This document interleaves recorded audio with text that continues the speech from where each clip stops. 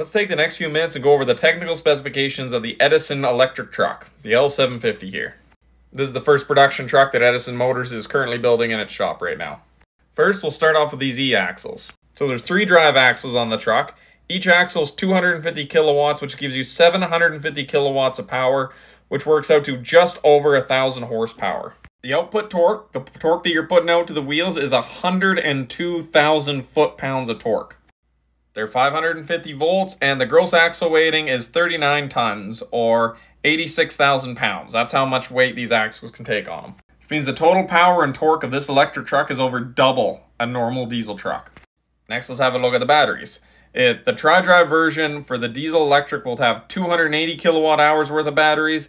The electric only will have 600 kilowatt hours. That battery consists of 8 individual 35 kilowatt hour batteries that we place inside the frame rails and under the cab in order to provide that power. Now for the diesel electric, we got to look at that generator. We went with a Cat C9 Industrial. That's this guy in our shop right here that we're going to be putting in next. But it provides 350 kilowatts of power, or about 450 horsepower to maintain those batteries. Now the total fuel consumption of that motor at 100% load is 60 liters per hour.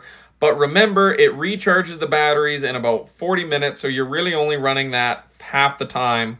So you're burning about 30 liters per hour with this C9.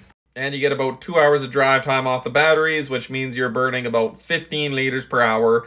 If you run that generator to recharge it for half an hour, and then you get 2 hours of driving, works out to, yes, about 15 liters per hour runtime. Obviously, we're going with standard 100 grade steel. So we can do these frame rails out of grade 100 steel, which is the strongest one you can get.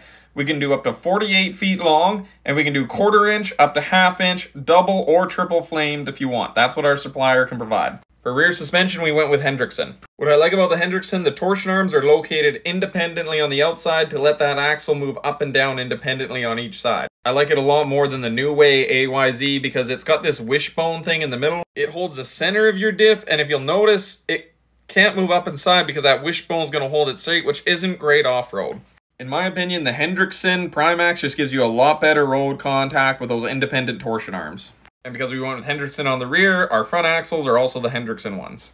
So some of the cool optional features, the driver's seat is a swivel seat, so a thing like a bed truck where you're looking out the rear window a lot, you can just swivel the seat to reduce that neck strain. And in with that, we have a joystick that can come in with the driver's seat that's like running a loader or an excavator that's built into the truck and not an afterthought.